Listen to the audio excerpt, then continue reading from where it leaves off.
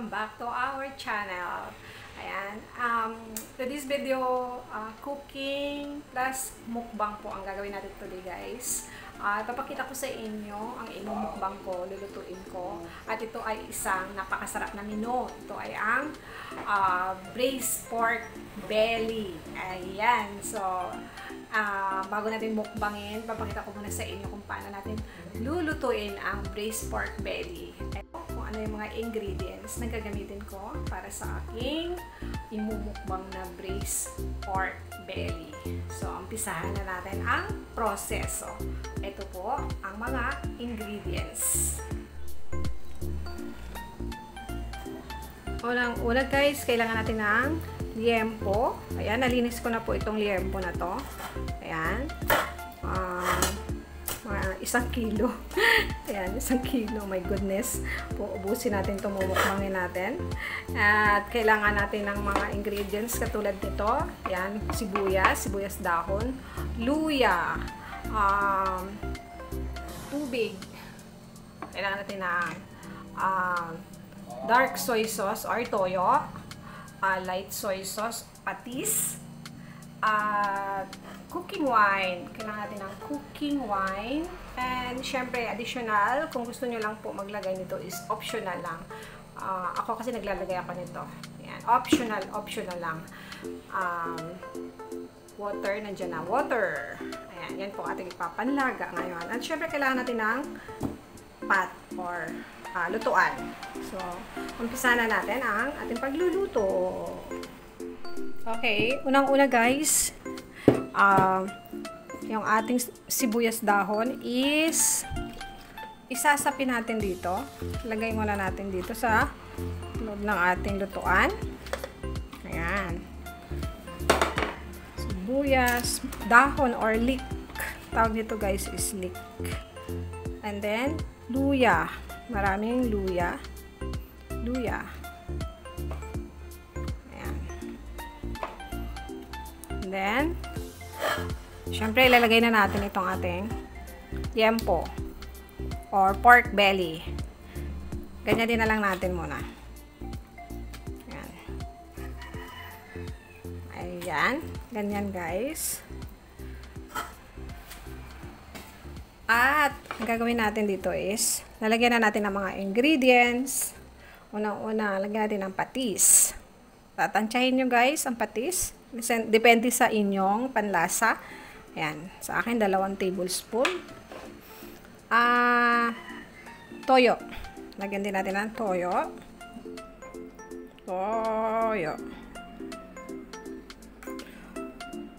Cooking wine. Lagyan natin ng cooking wine. Ayan. At ito ay optional lang, guys. Kung sino lang yung gusto maglagay nito, pwede kayong maglagay. Optional. Ako naglalagay ako dito. Ayan. Mga 1 kutsara lang.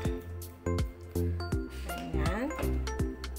At, syempre, lagyan na natin ng water. Maraming water, guys, kasi ilalaga natin siya. Ayan.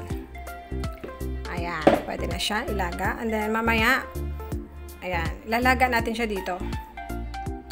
Ilalaga natin siya ng 30 minutes muna. After 30 minutes, babalik na rin na naman natin siya. Another 30 minutes.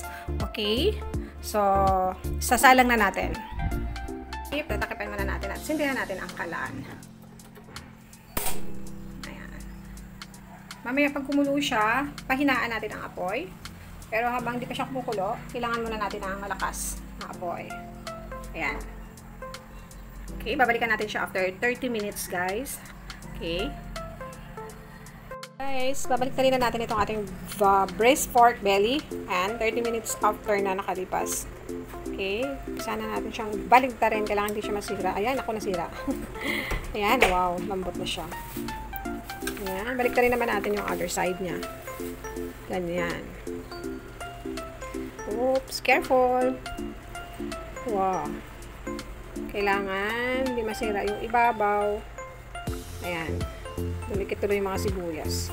So, laga natin ulit siya ng 30 minutes. So, mga ilang oras pa. I mean, ilang minuto pa. Kailangan lumambot siya. And then, after 30 minutes, may another proseso po tayong gagawin. Okay. So, ito na siya guys, ang ating pinalambot na braised pork belly. Ito na siya. I-next process na natin siya. Ayan, siguradong malambot na ito. Okay. Ililipat ko lang siya guys ng lagayan. Okay, ito na guys. Ito na ating napalambot na pork belly.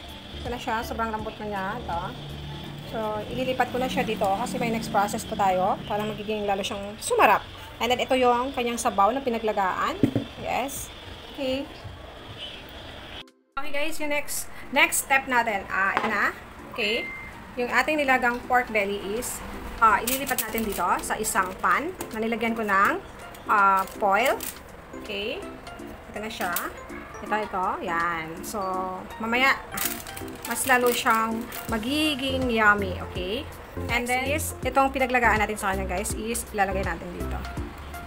Sasabawan natin ulit siya ng kanyang natirang sabaw. Ayan. And, okay. Ayan siya. I-bake natin. Lalagyan natin siya sa oven.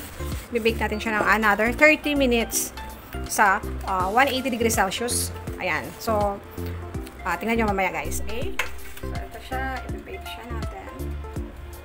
Nag-preheat na tayo sa ating oven.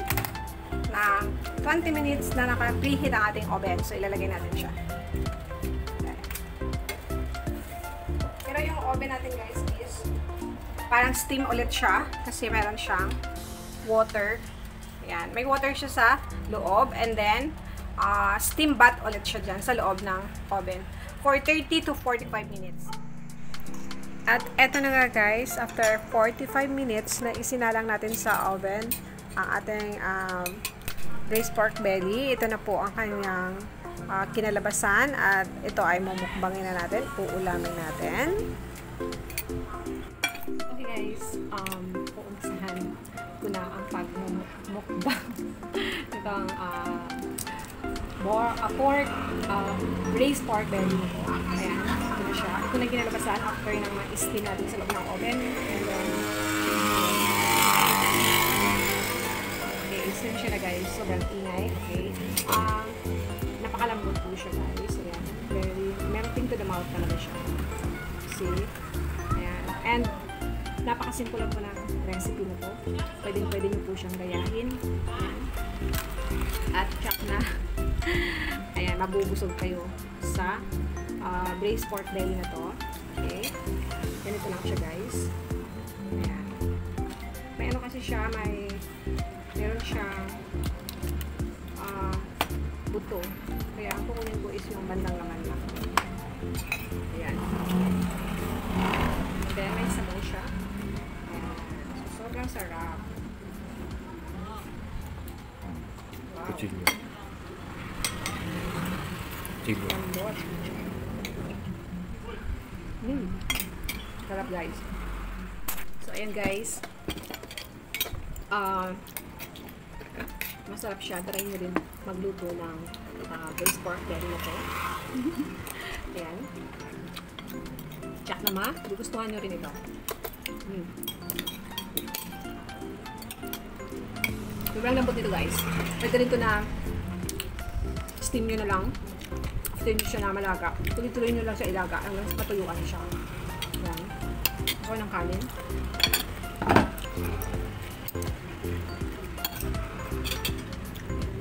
Ayan, that's it guys. Mukbang tayo nito. Ayan, ito ang aking hapunan. Ayan, sobrang lambot niya ako. Parang ano na siya.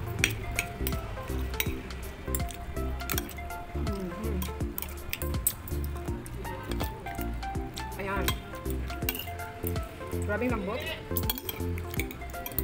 Ito sa mga mahilig kumain ng pork. Sa mga mahilig kumain ng pork, subukan nyo to guys. Ang recipe na to. At tsak na magugustuhan nyo to.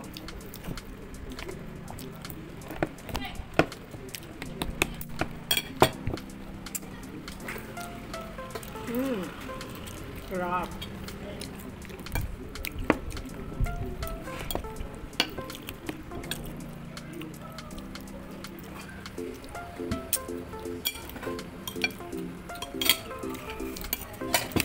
cooking to the mouth. Ayan o. So, kaya sa mga mahilig, kumain ito.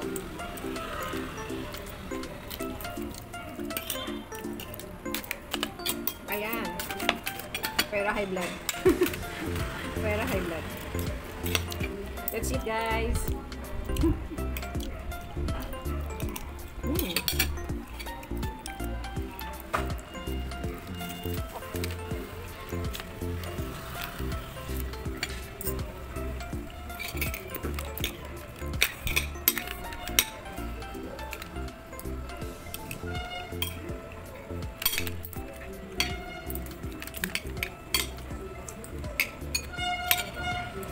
Ingay dito.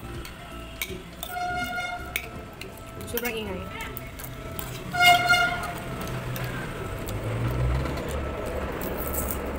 Ito ko siya palitan ng banana. Sinapar nakakaumay. No? Ito ba? Nakakaumay. Nakakaumay pa.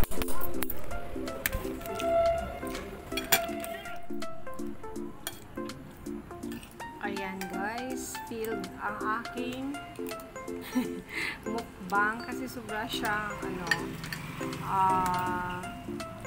parang nakakaumay. Ayan. Pero okay naman ang lasa. Pero parang nakakaumay siya. Pero ang sarap. Ang lambot ng laman. Ayan. Masarap siya guys. So, ang mukbang ko is filled. Kasi, sobrang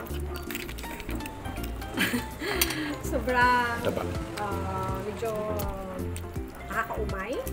And, masarap siya parisa ng coke. Ayan. Pero, sobrang lambot niya guys. Sobrang lambot. Oo. Try nyo gumawa. Try nyo gumawa nitong ulam na to. I'm sure, kung marami kayo, kaya-kaya nyo gusto yung isang kilo. So, ayan. Ito yung natira. So, filled ang aking mukbang sa pork. Braised pork belly na to. Oo. So, kayo, kung gusto nyo i-try, gumawa ng braised pork belly. Napakadali lang siya gawin, guys. Ilalagay ko po yung ingredients ko sa aking description box. So, maraming salamat po sa inyong pagsama sa aking vlog for today. At sa mga hindi ka nakapag-subscribe, please subscribe to my channel. Ayan. And salamat sa pagsama niyo sa aking mukbang na na-film sa araw na ito. So, thank you so much, guys. God bless everyone. Bye-bye. Thank you.